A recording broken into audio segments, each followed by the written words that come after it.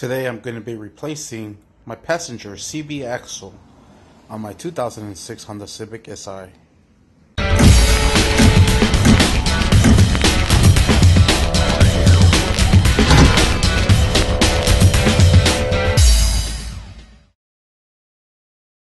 Alright, what I've done is taken off the wheel off, and I opened up this right here.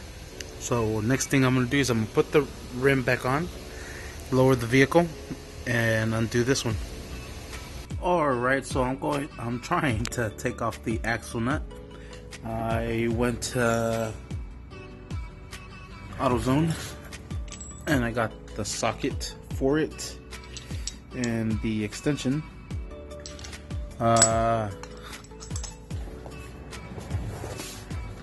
Broke one of my extensions.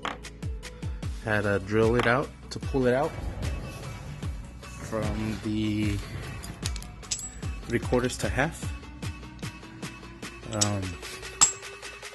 Couldn't get it out, but that couldn't do it. That couldn't do it, but this one did. After I chopped it up so many pieces, I got it out. So now it's on to the next step.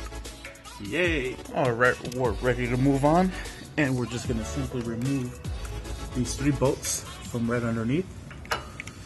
Go ahead and try these bad boys out. Everything's coming off already. Sweet. And now I'm gonna just pull this out, pull this down, and get it out. There it is, out and broken. I already threw away the other 2 bearings. There they are.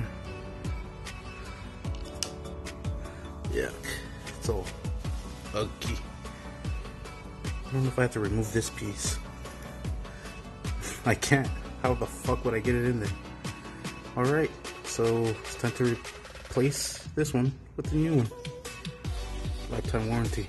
Yes. Alright, and there it is. New axle is installed. I just need to lower the vehicle and secure the bolt. I also installed new sway bar links. There it is. There's the old one. I think it's going to be ready to rock and roll. There's the new axle. Perfect. Sweet. Thank you for watching. Please like and subscribe. Man, new drive axle, new sway link bars in the front and the rear, new oil, cleaned air filter. This sucker's ready to rip. Full race catback exhaust. Sucker's ready to rip. Don't forget to hit that bell.